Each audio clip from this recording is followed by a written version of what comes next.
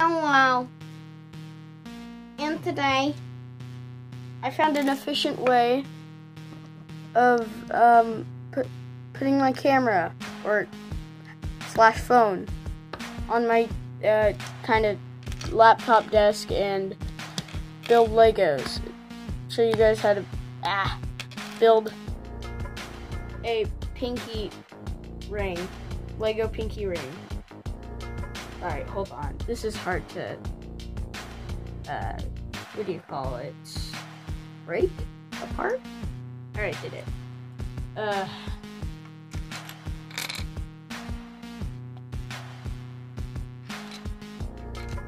So these are gonna be all the pieces that you need to build this.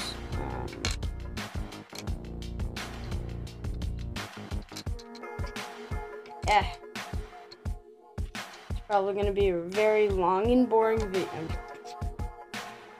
I don't know, it might be. Here are all the pieces you need. It doesn't matter what color they are. It probably will never matter what color they are in my videos, but let me start building. So, I'm kind of building the colors randomly. I'm not purposely trying to, but you're just basically, okay, hold on, let me show you.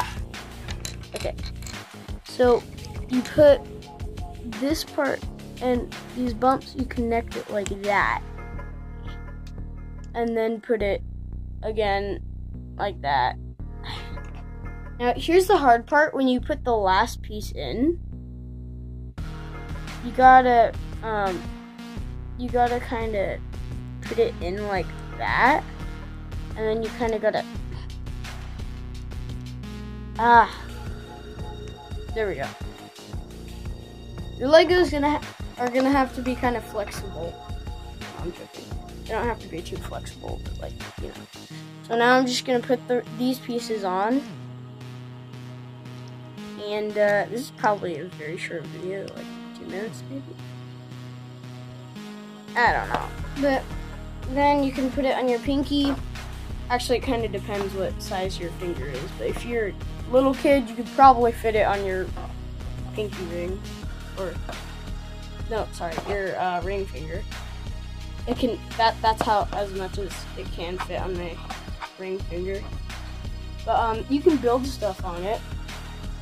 Like, let me show you. You can, like, it's cool because you can build stuff on it and it will be on your finger.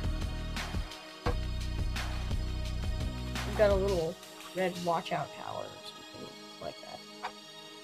On grass, you know? So yeah.